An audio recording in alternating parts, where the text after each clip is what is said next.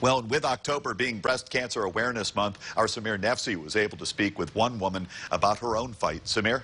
Yeah, Sean, Trisha Thomas of Mill Creek, she's a mother, grandmother who is currently battling breast cancer for the second time. Now, she says something helping her make it through this battle is having a strong support team. In 2015, Mill Creek resident Trisha Thomas received news no one wants to ever hear. She was diagnosed with breast cancer.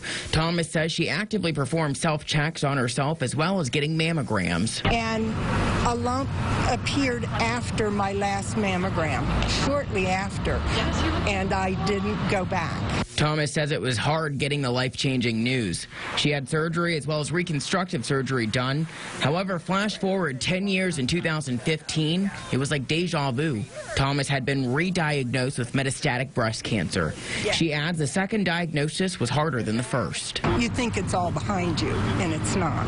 As for now, Thomas says she's feeling great. They've improved. They give you so many medications to combat the problems that were so prevalent before, and I've had very little issues. According to Robert Kamensky of UPMC Hammett, women should self-check monthly. The breast can change with a patient's menstrual cycle, so if they do it at the same time of the month, they kind of have a baseline feel of what's normal for their breast. When looking to the future, Thomas says she and her family are still remaining positive. I believe I have a good future ahead of me. I'm going to get to see my grandkids grow up, and I think I'll do really well. I'm feeling good, and there's a good prognosis, so I'm counting on it. Thomas still smiling today. Now, she does have some words of advice for others. She says to make sure you do get your test done, as well as having a strong support team, and make sure you follow your doctor's instructions. Sean? Samir Nefsi reporting tonight. Thank you, Samir.